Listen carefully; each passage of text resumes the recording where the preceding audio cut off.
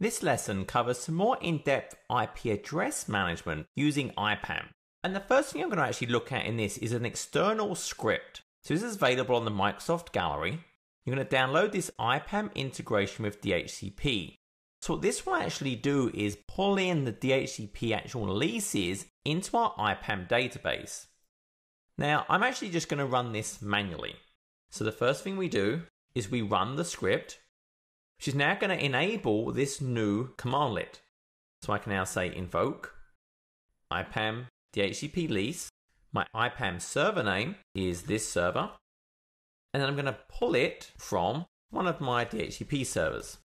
So this is going to go and communicate with that DHCP server, pull in the information about the scopes, and then actually pull in the information.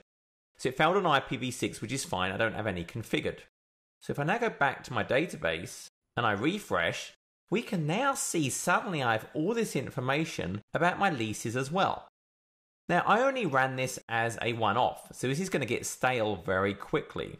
So one of the things you could actually do is create a scheduled task to do this for me. And this is actually built into the command. So if I add to the command I just typed in, the periodic, what it's now doing is creating a scheduled task that's going to go and trigger this for me. So I'm not necessarily advising you use this credential, but just in this example, it's now gone ahead and created a scheduled task. If I fire up the task scheduler, I can now see it's there.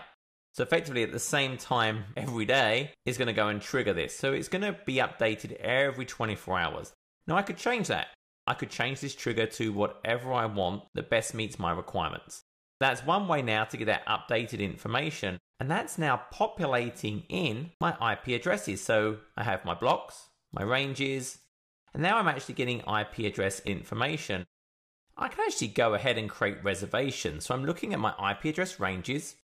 I'm going to select this scope, and I'm going to say find and allocate available IP address ranges. And this is now doing a check. It's looking at that range, and it's going to find me the first available address. So right now it's trying to ping this address, which is the first address in that range. No one's replying to a ping. There's going to be no DNS record. So it's going to say this is the address I can use. I could say, well, find me the next one. So now it's going to say, okay, I'll try 51. But I'll go back and I'll say the 50. I could give it the MAC address I want to use. I'll just make something up. It's managed by DHCP. My device type could be a host. It could be a terminal server, a non-Microsoft server, whatever I want. So I'll say a non-Microsoft server. For my DHCP reservation, for my server name, I'm going to say the server I'm going to reserve it from, and then actually give it a name. So I'll say non-MS1. What is my reservation type?